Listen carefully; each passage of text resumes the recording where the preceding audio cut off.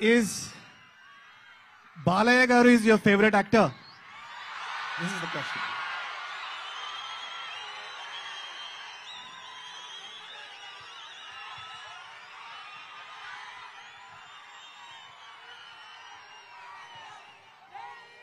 నేను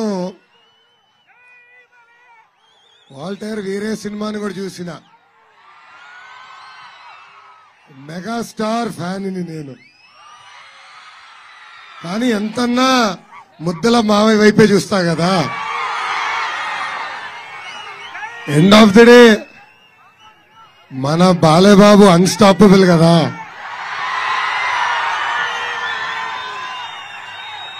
న్యాచురల్లీ బాలేబాబు గారి సినిమా ఎప్పుడు రిలీజ్ అయినా ఫస్ట్ డే ఫస్ట్ షోలో ఉండేది ఈ లొకేషన్.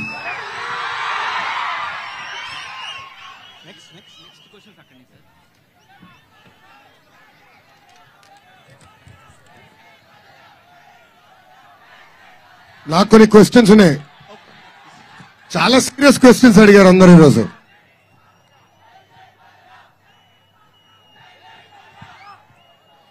ఇక్కడ అడిగింది సంక్షేమ కార్యక్రమాలు కొనసాగుతాయా అని. గతంలో మీరు చూస్తే బాబు గారు ముఖ్యమంత్రిగా ఉన్నప్పుడు గత ప్రభుత్వాలు తీసుకొచ్చిన సంక్షేమ కార్యక్రమాలతో పాటు కొత్త సంక్షేమ కార్యక్రమాలు ఆనాడు తీసుకొస్తాం జరిగింది. ఇప్పుడు ఆంధ్ర రాష్ట్ర పరిస్థితి ఎలా ఉందో నాకు తెలియట్లా. 10 లక్షల కోట్ల రూపాయలు అప్పయ్యేటట్టుంది. అంటే ఇప్పుడున్న ప్రతి వ్యక్తి తలపైన 2 లక్షల రూపాయల అప్పు.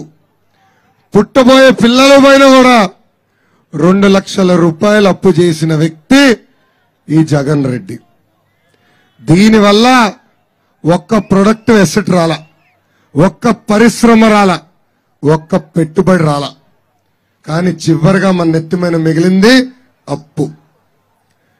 అవునండి, ఆంధ్ర రాష్ట్రానికి సంక్షేమం అవసరం, దాంట్లో ఎలాంటి సందేహం లేదు. కానీ సంక్షేమంతో పాటు అభివృద్ధి కూడా అంతే అవసరం. అభివృద్ధి సంక్షేమం రాష్ట్రానికి జోడెద్దుల బండి. ఈ రెండు కలిసికట్టుగా ముందరికెళ్తేనే మన భవిష్యత్తు సేఫ్. లేదంటే ఏకపక్షంగా ఒకటే వెళ్తే మనం చాలా ఇబ్బందులు ఎదుర్కొంటాం. ఇంకొక ప్రశ్న, మీరు వస్తే ప్రత్యేక హోదా వస్తుందా? ఆంధ్ర రాష్ట్ర విభజన ఆంధ్రులు కోరింది కాదు. ఆనాడు పెద్ద ఎత్తున మనందరం ఉద్యమించినాం. ఆనాడు పార్లమెంట్లో ఉన్న మన ఎంపీలు పోరాడారు. మన పోరాటం వల్ల ఆనాడు ప్రత్యేక హోదా అని ఒక హామీ వచ్చింది. ప్రత్యేక హోదాతో పాటు అనేక అంశాలు ఆంధ్ర రాష్ట్రానికి హామీలు ఇచ్చారు. ఈ ఒక్క అంశం కూడా ఈరోజు కేంద్ర ప్రభుత్వం ఇంకా నిలబెట్టుకోలేదు. ఇప్పుడు చాలా అవసరం. ఈరోజు దక్షిణ భారతదేశంలోనే అతి తక్కువ తలసరి ఆదాయం ఉన్న రాష్ట్రం ఆంధ్ర రాష్ట్రం. మనకు కూడా చేయూత అవసరం, మనకు కూడా హ్యాండ్ హోల్డింగ్ అవసరం. అందుకే 2019 ముందల దాదాపు 2 సంవత్సరాలు మనం కూడా పోరాడినాం, ఫలించలేదు. మాయ మాటలు చెప్పే వ్యక్తి వచ్చాడు. నేను మిమ్మల్ని అడుగుతున్నా, జగన్ రెడ్డి ఏనాడైనా గెలిచిన తర్వాత ప్రత్యేక హోదా గురించి మాట్లాడా? కేంద్రానికి కోట్లు ఖర్చు పెట్టి ప్రత్యేక విమానంలో ఢిల్లీకి వెళ్తాడు, ప్రత్యేక విమానంలో వెళ్తాడు, మళ్ళీ తిరిగి వస్తాడు. ఎందుకు వెళ్ళాడో తెలియదు, ప్రధానమంత్రిని ఏం అడిగాడో తెలియదు.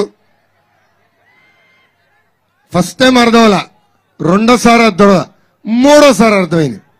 అదేంటంటే పాపం సిబిఐ కేసులున్నాయి కదా, అయ్యా మోడీ గారు మాఫీ చేయండి అని. అవునయ్యా పాపం నేనే మా బాబాయ్ని చంపినా మాకు మాఫీ చేయండి అయ్యా అని అడిగినారు.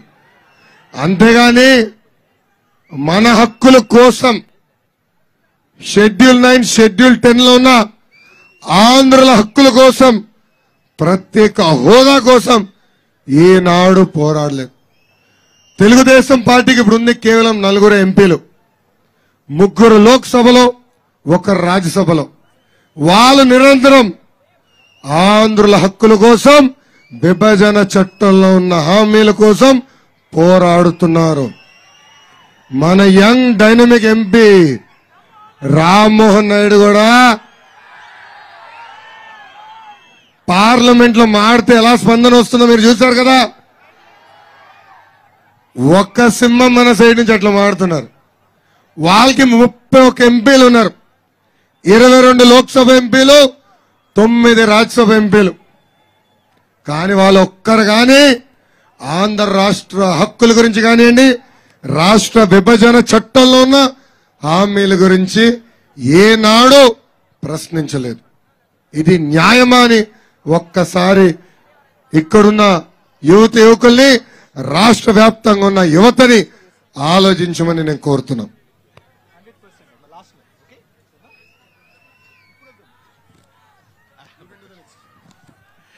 Well, you have a very light question. మీరు ముందు కన్నా ఇప్పుడు స్లిమ్ గా ఫిట్ గా ఉన్నారు. So what is the reason and for this transformation? ఈ ట్రాన్స్ఫర్మేషన్ గల కారణాలు ఏంటి? బ్రహ్మని వావ్. కోవిడ్ అప్పుడు దొరికిపోయా 2 సంవత్సరాల ఇంట్లో. గతంలో హాయిగా తప్పించుకుని తిరిగేసి ఏదంటే అది తినేవాడిని. ఈ 2 సంవత్సరాలు కోవిడ్ దెబ్బకి పొద్దున లేపి పరిగెత్తిచ్చి నా డైట్ మొత్తం కంట్రోల్ చేసింది బ్రహ్మని. ఇంకా అది అలవాటు అయిపోయి విపరీతమైన సెల్ఫ్ డిసిప్లిన్ నాలో వచ్చింది. కానీ ఇప్పుడు కూడా పాదయాత్రలు అప్పుడప్పుడు చీటింగ్ చేస్తా. బ్రహ్మని మంచి సిస్టమ్ పెట్టింది, నేనేం తిన్నా తెలిసిపోతుంది. డైరెక్ట్ గా నాకు వాట్సాప్ మెసేజ్ పెట్టి ఈరోజు బాగానే తినాలి, రేపు తినొద్దు, నువ్వు చాలా నడవాలి అని చెప్తుంది. So secret of my success is బ్రహ్మని.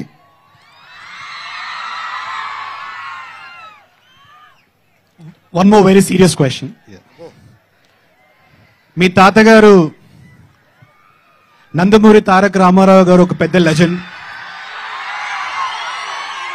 మీ నాన్నగారు గౌరవ నారా చంద్రబాబు నాయుడు గారు 14 సంవత్సరాలు ముఖ్యమంత్రిగా ఉన్నారు.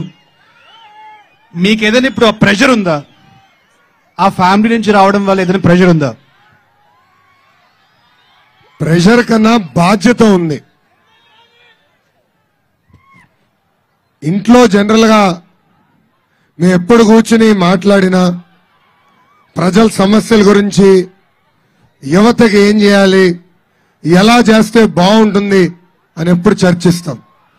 దానివల్ల నాలో బాధ్యత పెరిగింది. సమాజం పట్ల, సమాజంలో తీసుకురావాల్సిన మార్పు, అవన్నీ నేను నిరంతరం ఆలోచించి ఎట్లా గతంలో చెప్పినట్లు ఆంధ్ర రాష్ట్రాన్ని నంబర్ 1 గా చేయాలన్న ఆలోచన నాలో మిగిలిపోయింది. సో ప్రెషర్ కన్నా నాలో ఉంది, నాలో పెరిగింది బాధ్యత.